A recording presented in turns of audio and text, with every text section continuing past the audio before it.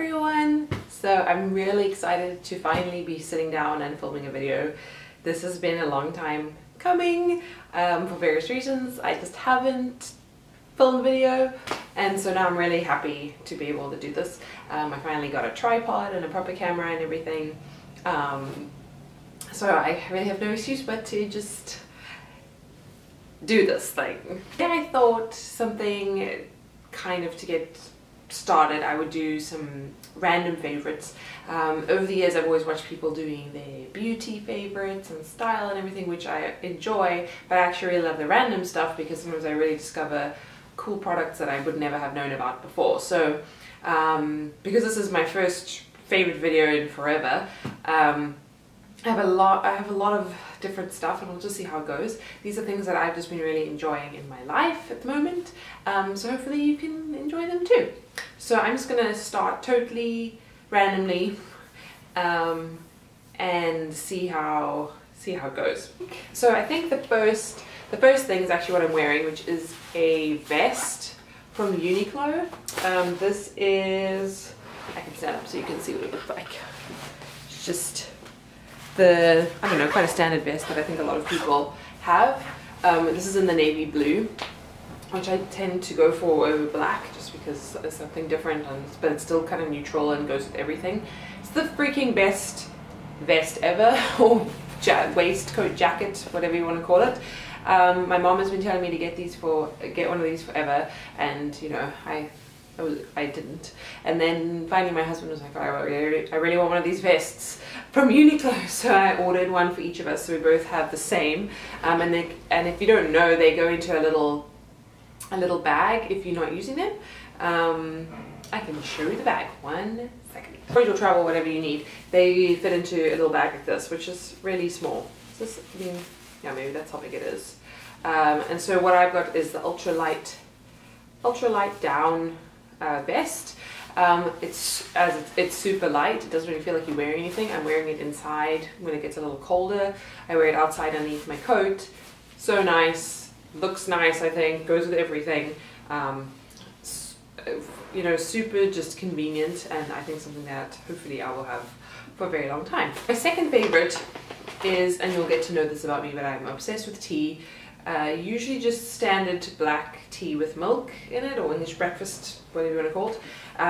But I have a little tea shop close to me that recommended a type of Earl Grey tea, and then I saw, my husband saw where they order it from, because I was going back there and I was buying the loose leaf tea from them, and we discovered this company called Adagio teas. And you can order the tea in big bags. So the tea that my favorite, but I have a few, is an Earl Grey blend, and it's called Earl Grey Moonlight. So good. There's something in it. It says it's got sweet, creamy notes, softened by bergamot, citrus, and paired with Ceylon tea. But what's really cool about it, and I have some in my little mason jar, is that it has little flowers in it. So this might be the bergamot. I don't think so, actually. I think this is what makes it the Earl Grey Moonlight. I don't know if you can really see. Oh, my dog just jumped on my lap. I don't know if you can really see. Let me see. You can look inside there. It'll focus for me. Come on, camera. There you go. So you can see it's got little purple, pretty flowers in it. So it looks really cute. And then it's got cream blendy things in it. It's so nice. So if you can get hold, you can order Adagio teas online. I ordered online. Obviously the bigger you order, the more bulk you order, the cheaper it is going to be per cup of tea. So it just depends on your tea drinking habits. Also they have a free shipping if you spend a certain amount of money, so then you end up buying lots of different teas. But I have an English breakfast and I think a Scottish breakfast that I've tried, and I've tried different like chai versions, little samples. They make nice presents, I think. And yeah, I'm really into loose leaf tea, which is, I think, better for you in the environment if it's cultivated properly, if it's organic tea, it's not sprayed, and if it's not in tea bags, then you know you're saving on the packaging of that. You don't have to worry about it being bleached or unbleached, so that's something that's a concern for you. And obviously with loose leaf you can determine also how much you have at a time, so that's really cool. And considering I have my little friend on my lap, this is Mila. Look, she's also wearing a Uniqlo. No, she's not, but kind of looks like it. There you go. You can be a favorite too. You're an ongoing favorite though. Hey? Alright, I recently had a baby. If you watch my previous videos, you will see that I had a baby. He's now 8 months old, and I've also gone back to work part-time, so I'm at home half of the week, and even though I would not consider myself to be an exercise person, I just felt like I needed to do something body-wise in terms of just, I felt like a blob. So I've been doing little Pilates workouts. I've been using the Blog Pilates app. So obviously if you watch YouTube videos and you know Cassie from Blog Pilates, those workouts are actually really hard, and I'm only doing the beginner versions, but they're awesome. So the app I purchased for less than $1, so 99 cents I think, and you just follow the app. So that's definitely a favorite as well. But one thing that I needed, and I can do a whole fitness thing, maybe I might do a fitness thing as I do get more into it, but one thing that I really needed was a yoga mat, because I was doing Pilates on my carpet, and it was very uncomfortable because I have wooden floors, and then I had this carpet that had all these little knobbly bits in it. Anyway, so I wanted to research yoga mats, because before I bought one I wanted to see which one, you know, which is the nicest or what I need. And I found this one from Thinksport. And what I like about this is that it's supposed to be, if you can get such a thing, but it's supposed to be a healthy yoga mat, in that it doesn't have all the chemicals that they make, that they use to make the yoga mat. So you're not breathing in, especially when you're doing a lot of stuff on your mat. You know, your mat and your nose are one. They're like right there. So with the yoga mat, with this particular yoga mat, it doesn't really smell like anything. It smells a little bit in the beginning, but I feel like that smell dissipated very quickly. Whereas if you go to the gym and you're just using commercially produced yoga mats, you know, they can really like smell bad, like chemicals, for a long time. So this is supposed to be of equal quality to a normal mat, but a healthier one. I really like the purple color, but when I ordered this from Amazon and they didn't have the purple, but I thought the blue was pretty fun. The only thing, which looking back now, when I see people walking around with their yoga mats, and I guess I don't walk around with my yoga mat because I'm doing it at home, it is nice to get a little strap. So you get the little strap that goes over the mat, and then a handle, and you can carry it. But you can also just put your yoga mat in a tote bag or sort of a canvas grocery bag, and use it that way, and that's totally fine too. I've seen people do that as well, kind of recently. Got this book, which is by Erin, Boyle, and it's called Simple Matters. I've been following her blog, which is called Reading My Tea Leaves, and I'll link it below if anyone's interested in looking at it. So beautiful, I love it so much. It's like very clean and minimalist, and she lives in Brooklyn, and in Brooklyn, New York, and so do I. So, you know, we're in similar kind of geographical location, even though we live in completely different areas within New York City. But her book is beautiful, and I was expecting, you know, when I've bought books or read more from bloggers, usually I find that I find that the book is just a replica of the blog posts.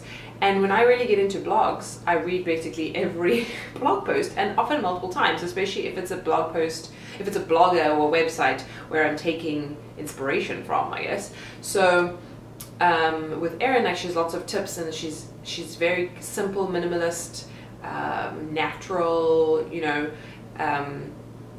and I kind of aspire to some aspects of that lifestyle as well, for my home and for my family and everything. But with her book, it wasn't really, I didn't really find it, there's some similarities, because she's the same person, and she's writing about her life in her blog, and she's writing about her life in her book. But a lot of the things are, I didn't feel like it was duplicates, it was new information, or it was just presented in a different way.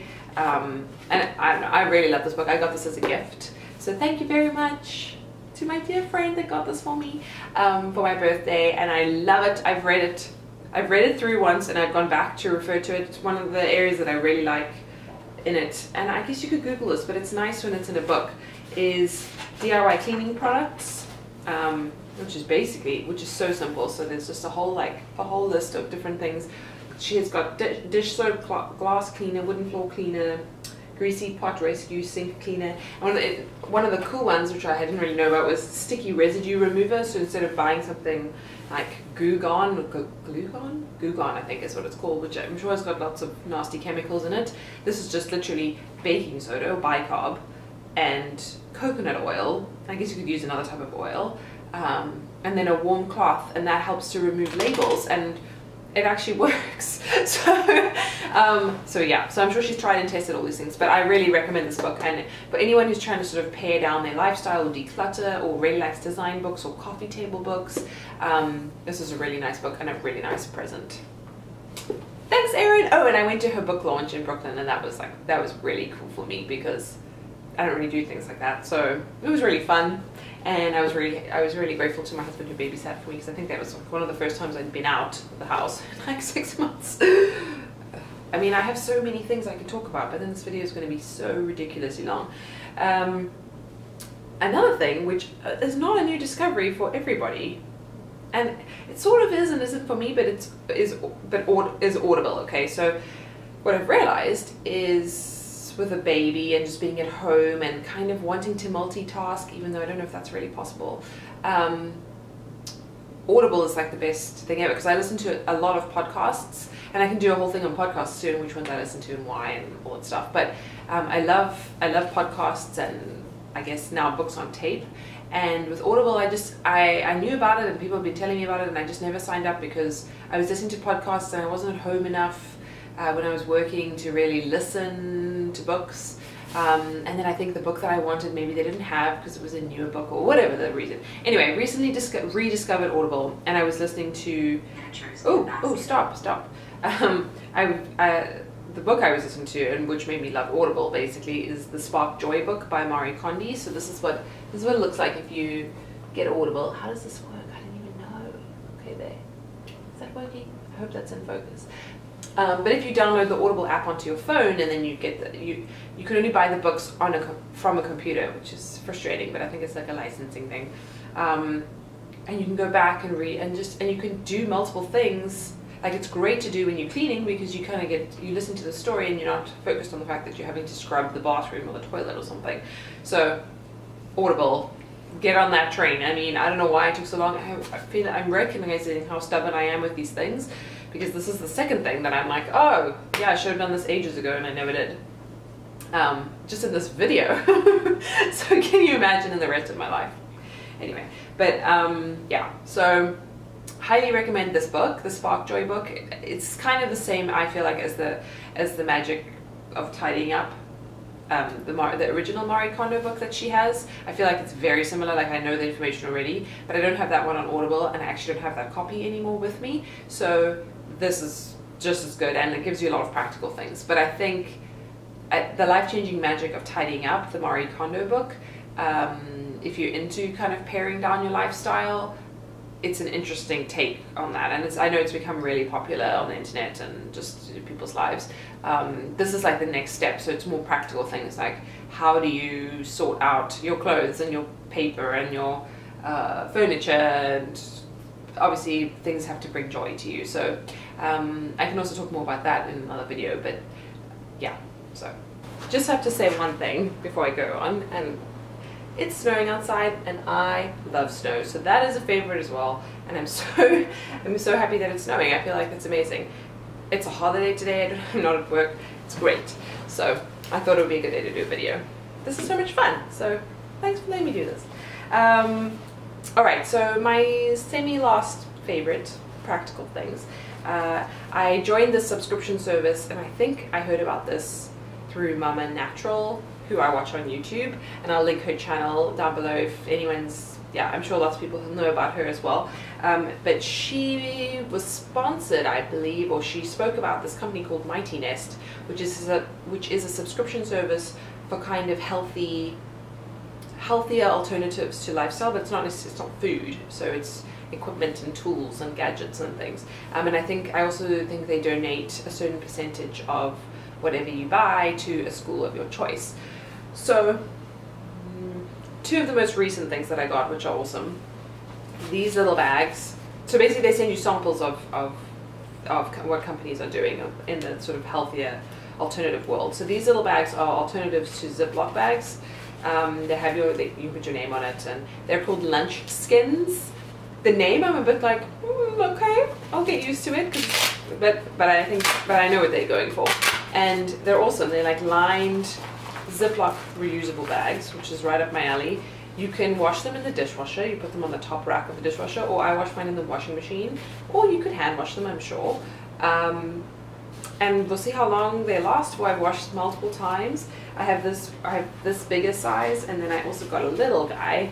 And I'm thinking I might buy some of these for presents for people. I might buy some more for myself because I only have 2. And ultimately, I would like to eradicate having Ziplocs. I'm trying to cut down plastic in my home, but I don't want to get rid of everything until I've kind of used it up, or I have adequate replacements. Although Marie Kondo probably wouldn't say that. She'd probably say, "Does that plastic spark joy?" Does it? Yeah. Anyway, and the most recent thing that I got from Mighty Nest, because I get it once a month, are these little produce bags, but they're not only produce bags, so they're reusable little mesh bags, and they can be used for your laundry, so you could use them to put in delicates or anything that you want in your washing. But I think they were originally designed as putting your apples and your pears in at the grocery store, at the supermarket, so that you don't have to use those plastic bags, because then what do? You just throw them away. I don't know. You just throw them away when you're done.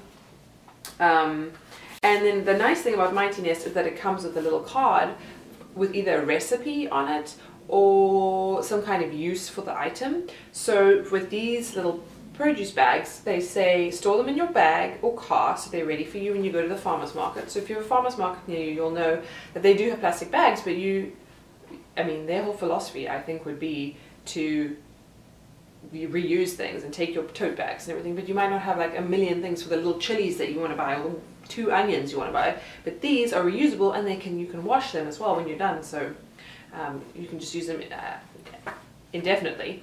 They also say wrangle small items like sunglasses, lip balm, or spare change of clothes when you go to the beach or the pool.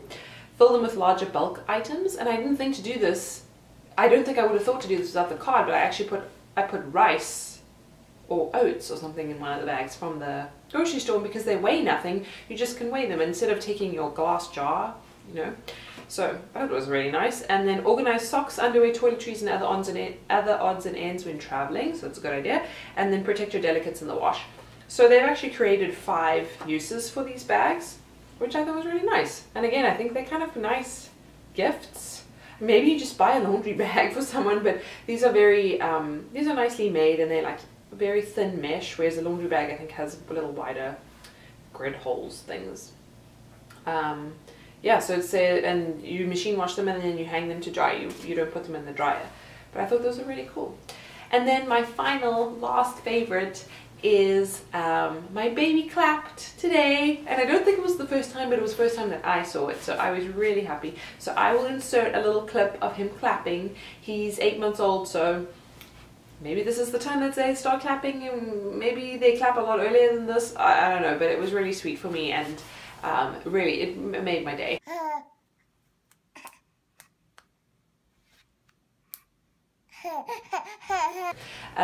But thanks so much for watching this video. If you like it, please thumbs up, please subscribe to my channel, Babies Who Brunch. I'm really trying to expand this channel and work on different projects with it. This is something that I've really wanted to do for a long time, so I hope that I can keep it up. With a baby, it's a little bit challenging, but I'm going to make it work.